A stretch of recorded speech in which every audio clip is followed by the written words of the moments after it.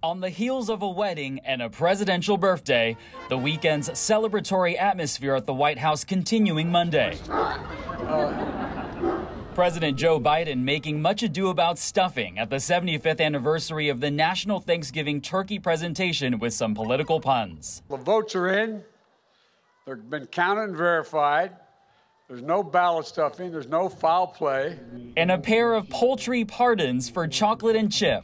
Based on their temperament and commitment to being productive members of society, I hereby pardon. I hereby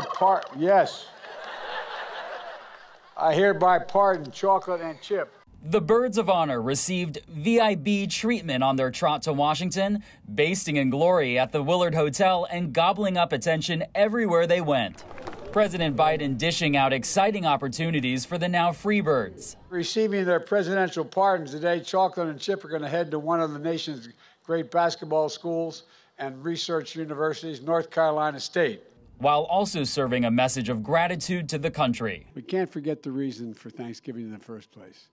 Being grateful for what we have and grateful for fellow Americans who we may never meet. And capping off the festive day, the official Christmas tree also arriving at the White House. In Washington, I'm Chris Wynn reporting.